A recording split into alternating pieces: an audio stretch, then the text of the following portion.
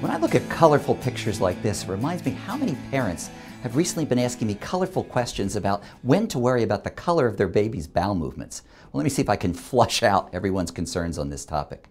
It turns out that babies' bowel movements go through a panorama of colors, and the good news is we rarely have to worry. For example, a baby who's breastfeeding is going to produce a bright yellow, seedy bowel movement. A baby on formula, well, that bowel movement might be green, brown, greenish brown, pasty. We don't need to worry. When do we need to worry? Well, if your baby produces a bowel movement that has red in it, it might represent blood in their intestinal system, and that's a concern. On the other hand, it may simply be that your baby has swallowed a little bit of blood from mom having a sore or cracked nipple. That's not a concern.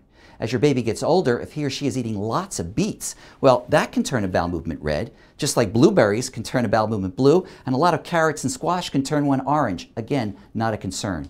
But if your baby's not eating these foods and mom's nipples are fine, you'll want to talk to your child's doctor about why there's red in there. Another color I worry about is black. Black could represent old, dry, clotted blood.